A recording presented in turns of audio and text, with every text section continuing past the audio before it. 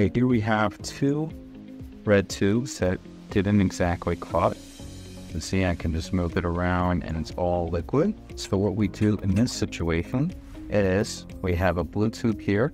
I'm just going to draw from the buffy coat zone.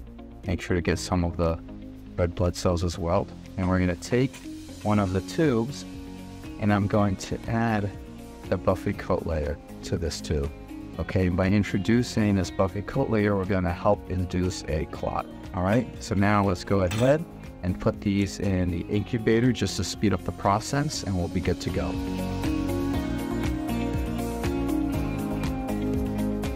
So here we have two red tubes that didn't clot at all. On the left, after putting it in the incubator and adding a little bit of the buffy coat from the blue layer, we're able to get a nice stable clot just a few minutes in the incubator. The other red tube, we didn't add any buffy coat from the other blue liquid, okay, and you can see it still didn't clot. So if you're having trouble getting a clot with a red tube, one good trick is to introduce some of the buffy coat zone, including red blood cells, from a blue tube to the red tube, and that's going to help activate the clotting system. And you can see we've got one stable clot with the blue tube and one not stable clot where no buffy coat from the blue tube was added.